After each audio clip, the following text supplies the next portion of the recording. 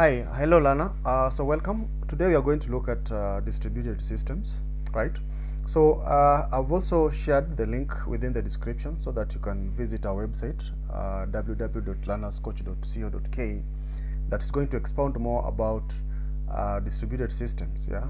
So always click on that particular link so that you can get more information from our website. All right. So we're going to look at distributed systems, and these are the contents. We are going to actually understand what a distributed system is. We are also going to look at the various types of distributed systems, right? Even around you, where you are, there's a kind of a distributed system that you could be using without your knowledge. And of course, we are going to give examples of distributed systems that maybe you are familiar with or not familiar with. And also, we are going to identify some common characteristics, right? And look at the design issues that comes along with this particular distributed systems. Of course, we are going to mention the advantages and disadvantages. All right, perfect. So what is a distributed system? Yeah. Now, the kind of definition that we give to this particular system actually has the components, it has the coordinates and messages. So those are vital components or aspects of a distributed system. So we can always say that a distributed system is one in which components are located at networked computers that communicate and coordinate the actions only by passing messages. If you take a look at maybe your computer or the laptop that you're using, we refer to that as a standalone, a centralized system, whereby you can always take control of different aspects, right? But when you have a decentralized system, that could actually mimic the arrangement of a distributed system, in that in a networked environment you can have state of the various files that you have within your computer, such that you can always access you can always access your files in different kind of systems. So a distributed system is more or less the same as the centralized system that actually is implemented on a networked infrastructure. So a thorough understanding of how computer network actually functions is very, very important for this particular course. So of course, I've mentioned that they'll have some kind of characteristics. Of course, the concurrency of components. The various components within the distributed system must always work concurrently, right? Also, the downside of these kind of systems that they lack a global clock, whereby we talk about sharing of resources. You can't really say that every distributed system must be or must actually communicate at the same time. They also have the fault tolerance mechanism. So the independent failures of components, right? Also, we are going to look at the transparency characteristics, right? Now, maybe before we look at the types of distributed systems, again, you can always refer to a distributed system as a collection of independent computers that appear to its users as one computer. Are we together? So if you have different collection of independent computers and you can always access them using one computer, right? That can also define what distributed systems are. So one common distributed systems is the computing systems, right? This actually refers to cluster computing systems. Cluster computing are kind of homogeneous computing systems whereby they rely on the same or use of the same hardware and software in operation. And also we have grid computing system whereby we have different computers actually relying on different set of hardwares and softwares in a kind of networked environment. So that is computing systems. You also have distributed information systems. I believe we are aware of different information systems. Talk about transaction processing systems, talk about expert systems, talk about decision support systems, and even management information systems. These are all form of distributed informative systems. And of course, we have distributed pervasive systems. Yeah, when we talk about pervasive systems, we refer to systems that can always be accessed anywhere at any time, right? Examples are mobile-based kind of systems. We also refer to them as ubiquitous systems. So we're going to look at that. So as mentioned, we have different categories of distributed informative systems, as you can see. Enterprise application integration. The pervasive systems could include home systems. Yeah, I can mention them. We also have electronic healthcare systems. We also have sensor networks. When we talk about maybe traffic management systems that rely on sensors, and even if you have things like smoke detection systems, yeah. So those are kind of pervasive systems that you can always mention. So examples of distributed systems that you are aware of, we talk about local area network and intranet. That's why I started by mentioning that we must have some kind of fundamental understanding of how computer network operates. We also have database management system, right? Looking at this kind of arrangement, data can be replicated across different platforms, and also it can be, we can update our data using different applications from different locations and everything. We also have examples of automatic teller machine network. Yeah. So if you go to your bank, they'll assign you a particular credit card that you can always use to withdraw your money from the automatic teller machine. So these are kind of distributed systems, yeah, because you can always use available teller machine at any given location without relying on a centralized teller. We also have the internet. I think this is the biggest distributed systems that we have so far. Yeah? Every part of systems of internet is distributed worldwide. And of course, I'd mentioned about the mobile and ubiquitous computing, right? So the first one is the arrangement of the local area network. And this one presents how a distributed system within a local area network can be implemented. In a local area network, you're likely to get the email servers, right? Or any kind of server. Talk about the print servers. Now, print servers, these ones are, or the servers are there within a network to actually listen to the requests from the client and respond to them in a timely manner. Yeah.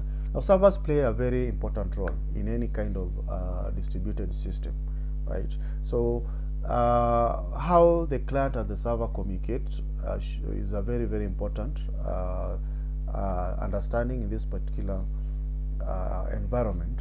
Yeah. So we must ensure that you have different kind of servers that are going to respond to the different requests within the network. Now, this is I can talk about this kind of local area network as the lowest or the first building block, yeah, towards the internet or towards accessing the very many distributed systems. It starts with the simple connection, yeah, to your intranet, yeah. You proceed to your extranet, and therefore you can always access the internet. So take note of the various network devices that you are familiar with. Talk about the router. What is the purpose of the router, right? Now, if you want to understand how distributed systems work in terms of how network is established, you need to understand maybe the layers of the network, yeah, the operations of the 7 layers of the network, from the physical all the way to the application. And of course, you have the database management systems. Now, as I mentioned, a database is actually a container that enables us to store different categories of data in an organized manner. Now, by doing so, it's going to actually interact with the different systems. Like, for example, if you want to update or populate our container in this respect, we need to have maybe some sort of applications from different quarters or locations. Yeah, talk about maybe an ERP system. Talk about the various information systems that you have mentioned. Right, we'll need to collect or actually populate the database using the different apps. What manages all these kind of arrangement? We have the database engines. Yeah, so every database management system has some kind of engine or softwares, for that matter, that monitors and regulates, yeah, the integrity of data that is within the system. it tries to ensure that there's always availability mechanism, right? And also to ensure that maybe the database is always at a consistent state. This particular database monitor tries to have some kind of internally built fault tolerant mechanism. And we have different database management softwares that you can use. Talk about Oracle, talk about MySQL, and so on. Now, the good thing with a database management system, it has to play a role of communication between the different components. It manages the hardware that the database sits on, the softwares that interact with this particular database, and even the users. Yeah. So the communication within the, or what we call the interprocessor communication, is very, very important. And of course, we have the automatic or automated teller machine. Yeah. So how does this kind of network or ATM network works? Now, you are aware that when you visit your bank, they'll issue you with, or they create for you an account, an account, assign you your account number, right? So what normally happens is that the ATM is configured to actually replicate your user information across multiple servers, right? So that maybe if you are in one location, you can always get access to your account information. Now, there are technologies that actually works behind the scene. Like when we talk about the computers controlling the teller machines, we refer to them as the front machines or front computers that controls or manages the various teller machines. A good example of these front machines are the thin client computers, right? Now, the automatic teller machine also has this characteristic of distributed system in that it must provide some kind of fault tolerant mechanism and also provide availability of resource wherever the user requests for them. Like if you want to withdraw your money, yeah, if maybe one kind of teller machine is not functioning, you can always use the next one, yeah, so that the available front computers can link you to the closest information that you can get from your bank. So the user here must not know what is happening. If there's some kind of failure behind the scene, this kind of machine should be able to handle, yeah, the failures by actually taking the user to the next working solution. So that's what we refer to as the hot standby. Yeah, so you can always have your copy of data accessible to the next usable system. So we also look at the internet, and I've mentioned that this is the biggest distributed system that we'll ever have because it connects different set of systems. Talk about the Internet of Things. Talk about maybe the infrastructure that the artificial intelligence is implemented. So there are a lot of technologies that runs within the internet that you need to understand. Like how do you access the internet? You need the software such as the web browsers, right? And you have the technologies such as the network operating system, yeah, and so on. So we also have the communication links like the media that help us to link the different networks. Talk about satellite dishes or satellite kind of networks. Talk about fiber optic connections, right? So all these kind of arrangements ensure that that we can always have a well implemented distributed system. Now, when you talk about the internet, the first thing that comes into mind is accessing a web page, right? So as you can see, I've displayed a website page here. So what happens is that if you want to access any resource within the website, you must first of all engage the the browser. We are going to see how the browser actually functions. So this also is a kind of distributed system in that you must you are able to actually access the different web pages or websites, right, using the www. Yeah, so talking about this is how it functions. Yeah, so we have the web servers that responds to the web or responds to the client request. So you can only do this or access the website only if you have the browsers. Talk about the Chrome, the Firefox or Mozilla, talk about the Microsoft Edge, any example that you might think of. Now, these are the softwares or the application softwares that allows us to access the very many parts of a distributed system. Yeah. Now, why do we say that the distributed system has a characteristic of transparency?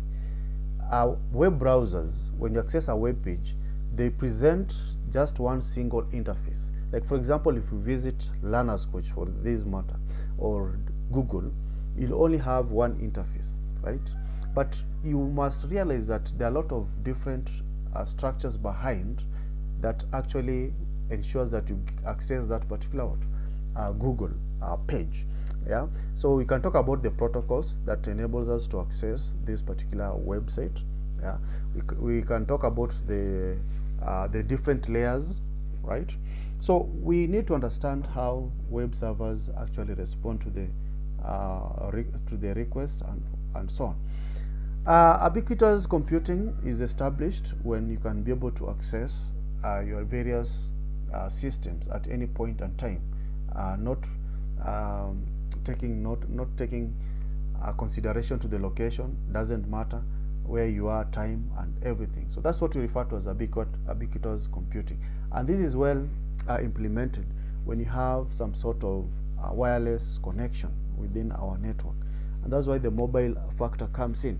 Yeah, so we can send messages throughout, regardless. We can send messages throughout the system, regardless whether you are using wired technology or wireless technology, right?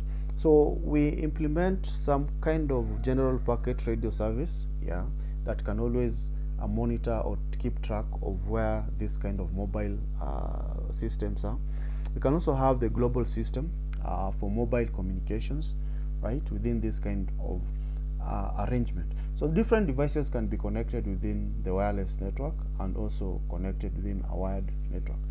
So let's expound our understanding of the various common characteristics of distributed system. So far we have looked at concurrency or failure handling. So heterogeneity is one common feature of the distributed system. I'll give an example of just the previous one that you have mentioned, accessing a website. Like, for example, you can access different resources such as files from different web pages. Yeah, so if you are in a position of actually interacting with different parts of the distributed system, then we say that that is heterogeneous. Yeah, so there's no like just one common or one specific resource. You can always access different web pages using different protocols and so on. When we talk about openness, the ability of a distributed system to handle or to accept other additional functions, yeah, is the openness factor. Yeah, like, for example, if you have like the ATM machine, yeah, and if you are going to maybe access a particular bank account through your ATM, you could be having a Visa card. Yeah, so if that is not working, you could go maybe to a different teller machine associated with a different bank account, like, for example, KCB in Kenya and Equity Bank in Kenya. Yeah, so there's openness across this particular distributed system, in that if you work with it doesn't matter if you are using this particular bank or you're using the other particular bank. So the technical arrangement that the distributed system have, yeah, that they can be able to function with respect to maybe what the user expect, is what we refer to as the openness. Yeah, we talk about the open source. Yeah, having that particular option of accessing the various parts of this system, right, without some kind of bottlenecks. We also have security. A good example is whereby maybe you want to do purchasing of some products online. So you have to visit a particular e-commerce website. For example, Amazon. In Kenya here we have Jumia, right? So the security aspect, yeah, must ensure, the security aspect of your website must ensure that at least you can transact your or you can do transaction within that particular site without actually running at risk. Like for example, you need to implement the secure socket layers, yeah, within those particular sites. Scalability aspect, or we talk about the characteristic of data or distributed system, we need to refer to as its ability, yeah, to be able to scale. Like a good example is the internet. Internet always have or accepts many users at any given point in time, yeah. So it should be able to scale well with additional components that are being added to it, if it's any kind of system, yeah. If we add a different maybe softwares and hardwares, it should support the ever increasing number of users or applications that are going to be used within that particular system. And of course, you have failure handling. We have talked about fault tolerant, yeah. We need to have some kind of different servers that can replicate user information across themselves, so that if one server fails, automatically the other closest server picks up the role. And of course, we have concurrency, yeah. All components within the distributed system must work concurrently to achieve a given objective. And of course, you have transparency, yeah. The fact that you can present or you can have one single interface, yeah, that gives you everything that you want, yeah, that one creates transparency. For example, if you visit a Google website, yeah, you can't really bother by understanding the underlying infrastructure behind the scene. So that one offers a very good example of transparency. So having mentioned that, so we can say that heterogeneity is ability of working with different resources, hardware and software, right? If you're a user, we have the middleware that actually ensures that it protects you from understanding the technicality. Yeah, we refer to that as the abstraction layer. So middleware is very, very important. And also we have the mobile code. Yeah, we are going to look at how the Java applets or the web applets function. Yeah, so this is how computers can be able to communicate with some kind of remote connection or computer. We also mentioned the openness. Yeah, so openness is concerned with the extensions and improvement of distributed systems. I've given an example of an ATM machine where you can always add some kind of interface. Yeah, so new components have to be integrated with the existing components, yeah, without experiencing what? Incompatibility issues. And of course, we have mentioned about security. When we talk about security, we have to protect the confidentiality of data. We should ensure that there's availability at all times, and of course the integrity of data must be upheld. And all in doing this, we'll have actually prevent this kind of data breaches. So example is, for instance, if you're a doctor requesting records from the hospital, confidentiality has to be upheld. So our servers need to be very, very secure. I also gave an example of purchasing through online. Of course, we have new challenges that are coming up or that are already there. Like for example, the interception, or when someone uses the mobile code. For example, when you're using the mobile applets, I mean the web applets, these small programs that stores themselves within the browsers, yeah, mostly hackers use those particular codes to gather users' information without their consent. And of course, we have denial of service attack, yeah, creating resources not being available. You can't be able to access the resources wherever you want them. So we have also the distributed denial of service attack as another new challenge. Now we have mentioned the scalability, ability of a system to accommodate more users, right? Also respond faster. Yeah. So this one the scalability can be handled by actually ensuring that we add more resources to the available systems. Talking about processors, they should be fast enough. Memory, right? So when you're designing these particular components in future, they should be scalable. Now failure handling, we have also mentioned this. When the hardware fail, when the software fail, or when the network fail, we need to have a way of, or another option of ensuring that the communication still continues within this particular system, right? So we have said that this particular system must maintain availability, right? We need to have like 99.9% availability of these particular resources that you're looking for. So we can achieve this by through recovering. We need to have some kind of backup systems in case of some kind of faults realized. We also have to replicate the data across multiple servers in what we refer to as redundancy, so that we can always access the various state of applications. Concurrency is also a very vital characteristic, as I'd mentioned, that components in distributed systems are executed in concurrent manner. Yeah. So this one actually takes note of integrity of the system. Yeah.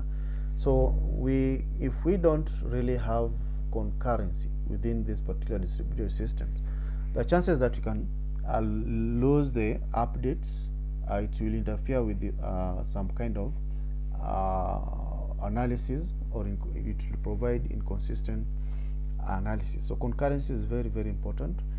We also have transparency, and I think we are going to take time to understand how these particular distributed systems implement their transparency.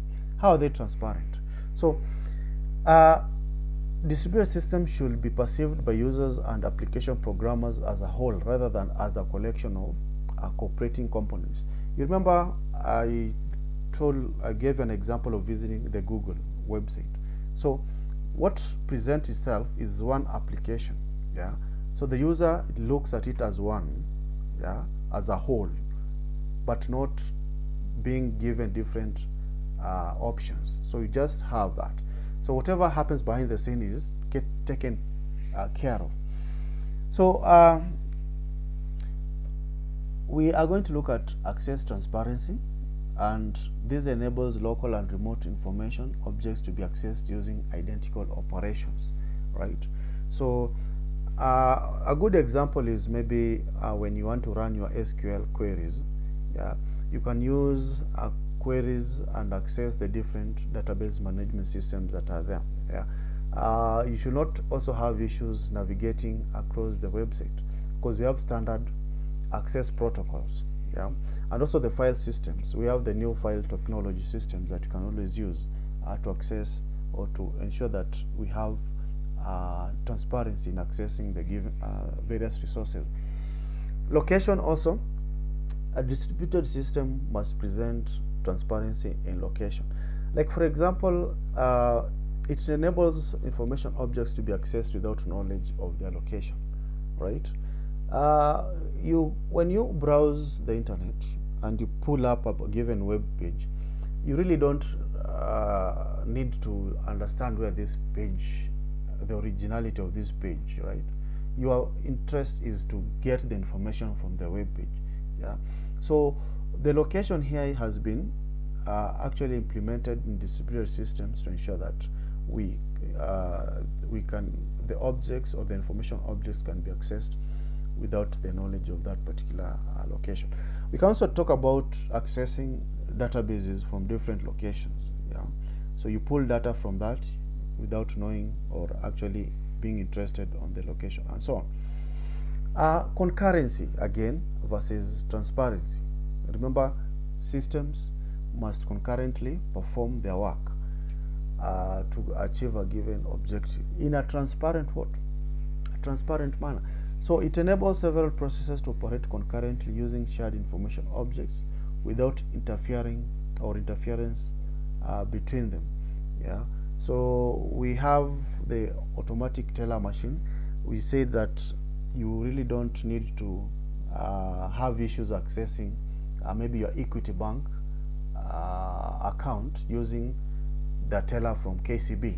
Yeah, so that's what you're talking about, without interference between them. And of course, you don't really need to have issues accessing your Oracle data, or updating your Oracle data, right? Maybe using different SQL queries. and so on. So we also have the replication component, right? And this is what brings on board the fault tolerance mechanism, right? When you replicate data across multiple servers, right, you are in a position to offer different options to the user, right?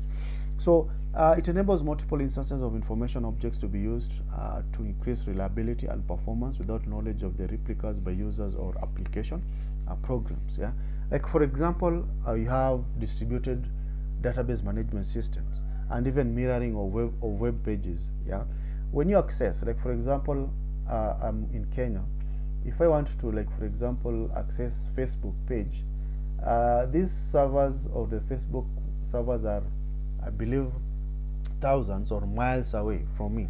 Yeah, but the Facebook server is going to replicate those web pages to the closest server that I can access, right? So that is an example of mirroring of web pages. Talking about failure transparency, yeah, this particular system needs to really conceal or hide the faults that they have amongst themselves, yeah, so that it allows allows users and applications to complete their tasks despite the failure of other components. So we normally say that if there's a failure that is observed, the time that it takes for this particular system to proceed from this particular failure should be very minimal, so that even the user can't understand that there was a problem, right? Example is database management system. So if you are accessing a particular data within your database management system, the database management system should provide a fault tolerant mechanism so that you really don't get issues with accessing your information, yeah, even if there's a problem with one of the databases. The mobility aspect, yeah, we have talked about it, allows the movement of information objects within a system without affecting the operation of users or application. So this is the component of communication. It doesn't matter where you are, at what time, and so on. Every if it's a matter of communication between the different components of the system, it should happen regardless of the location, the time, and so on. And of course, we have performance transparencies. This allows the system to be reconfigured to improve performance as load varies. So one strategy that normally is implemented is a distributed make system, yeah, so that it always ensures that if there's a scalability issue, it ensures that there's a kind of a management system that takes note of that. If there's a failure issue, it takes note of that and ensures that the performance is not affected. That is a distributed make system. And of course, we have the scaling transparency, and I've mentioned that this allows the system and applications to expand in scale without change to the system structure or the application algorithm. So we have talked about scalability or scaling aspect. Examples are World Wide Web and also the database management system. Of course, we can't have a good database system, I mean distributed system, without some kind of issues, right? So the issues, or the biggest component of a distributed system, is how software has been implemented. Yeah. So some specific issues for distributed system might include naming, communication, software structure, system architecture, workload allocation, and consistency mechanism. So maybe we can take a look at this. So like for example, in a network setup, the ability of a particular system to resolve maybe the physical address into the IP address and back to the IP address, and to resolve it back to the MAC address is very, very important. So that's why we have the file name servers, we have the domain name servers, and so on. So a name is resolved when translated into an interpretable form for a given resource. Like for example, we can identify web pages, computers using their IP addresses and port number, We can also have some kind of name resolution. I've just mentioned the domain name servers, the file name servers. Yeah. So we also have the design considerations. Yeah. Like for example, for the IP addresses, right? A choice of namespace for each resource type, right? So name service include naming context. Yeah. We can have some kind of hierarchical arrangement when naming the various services. The communication aspect. This is how the distributed components actually communicate amongst themselves when transferring data, and we need to understand how synchronization and asynchronization happens. Like if two teller machines, or if you want to access your money from a given teller machine, right, and maybe there's a kind of some kind of update that is happening behind the scene, we can use synchronous mechanism, yeah, or that kind of teller machine can use a synchronous, whereby it can block a particular process, right, and enable you maybe to finish withdrawing your money without actually interfering with that particular process, right? Whereas asynchronous, the two processes are allowed to carry on, yeah, without blocking it from happening. So this one can always bring about other issues, yeah, such as insecurity, collision, interference, and so on.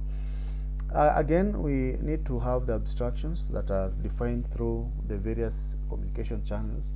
We can have half duplex channels, we can have full duplex channels, and so on. Of course, the sockets, yeah, this is where you can always, maybe examples are secure socket layer. We have different ports. Remember, we have the secure and secure ports. Now, the communication happens and can be understood within the client server environment. Again, we need to understand the software structure. If you understand how the computer works, like for example, when you type on your Word document to the point at which maybe you can share it or send it via the email, yeah. So we need to have the hardware in place, and remember, the one component or one key functions of the software, specifically the operating system, is to manage the various hardware resources, right? So in between the application that we're using and the operating system, yeah, so we have middleware, yeah. So a distributed system has middleware that provides an abstraction layer, yeah, so that when you're using a particular web browser or accessing a particular web page, you really don't need to know the underlying software or the operations of underlying hardware and software. That's another one. We can break it down in the distributed system. So this is how it looks like, yeah. So you can see the distributed programming support, yeah. Now we have the kernel. Kernel mostly represent how the operating system functioned, right? And of course, we have the computer hardware and network, right?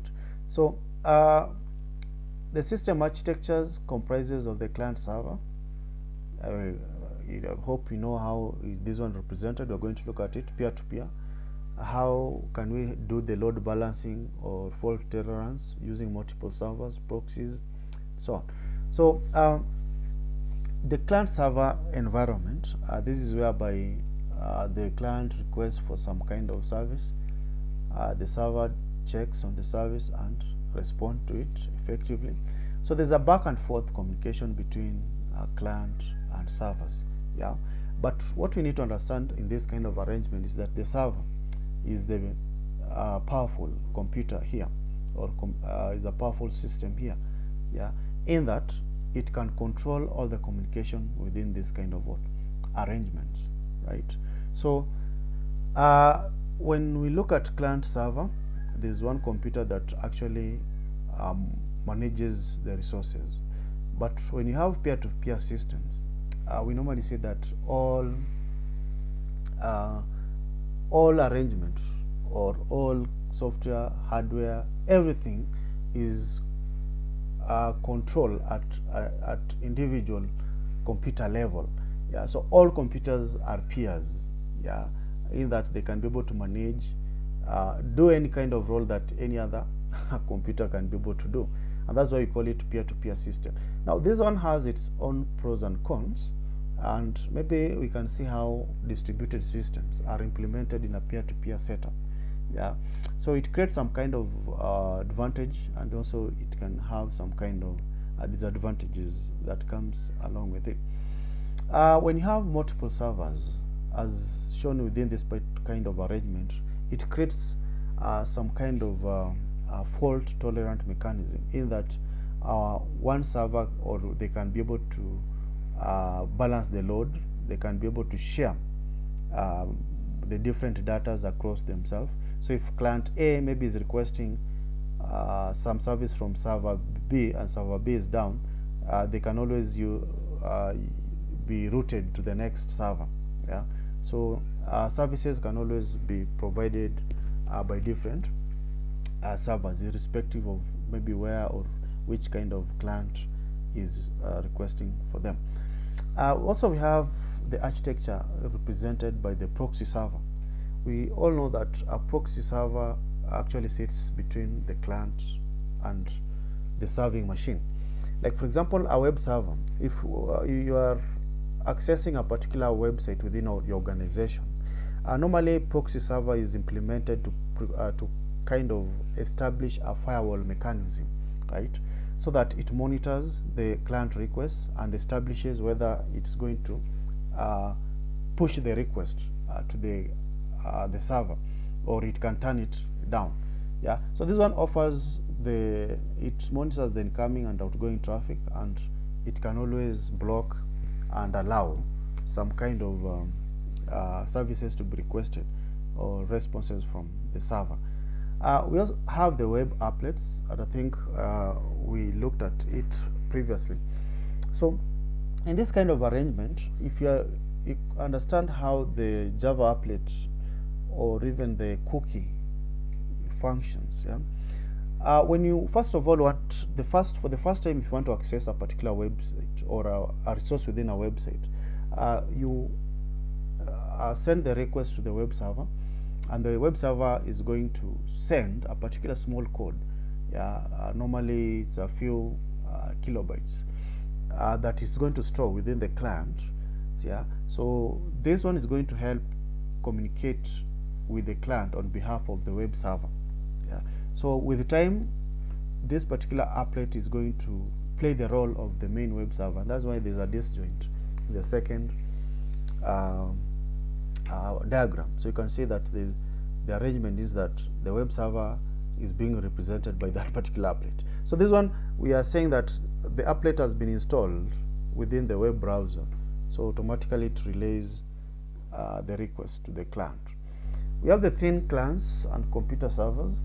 This kind of arrangement is based on the ATM machine, yeah, or how the teller machine functions, right? So if you have the main server, yeah, you can always replicate thin clients that are going to manage the various teller machines across maybe the country. Yeah, so thin clients are just kind of they map whatever the main server represent. Yeah, so like the virtual arrangement where we have the virtual box. Yeah, this is whereby we have just some set of computers, yeah, that uses the softwares or maps the softwares and the hardwares from the server. Again, we can talk about the advantages of the distributed systems. Also, they have their disadvantages, but I think the advantages are many. Looking at the disadvantages, maybe they are very complex systems, and there's a reason as to why understanding distributed systems is very difficult, because of their complexity aspect, right? But for sharing data, they are very good in that, or they are autonomous systems. They help in distribution of data. They offer fault tolerance, replication of information across multiple servers, ensures the availability of resources at any given time. When you talk about disadvantages, as I mentioned, we can talk about the cost factor of developing these softwares that actually manages the distribution system. If you have the mobile codes that you're looking at, this one can increase, because if you use those codes to communicate between the different distributed systems, there are high chances that hackers can get access to them, and they can be a source of bugs, right? And by looking at the scalability aspect, we need to understand how to deal with this particular increased processing overhead. So I think this is a good foundation to start with, by understanding what distributed systems are, right? So in the next subsequent videos, I'm going to share with you, we are going to talk more about the specifics of the distributed system, looking at maybe the distributed database system, looking at maybe the software systems or distributed systems that runs within this particular distributed system. So thanks, and always visit and look at the various videos. Thanks.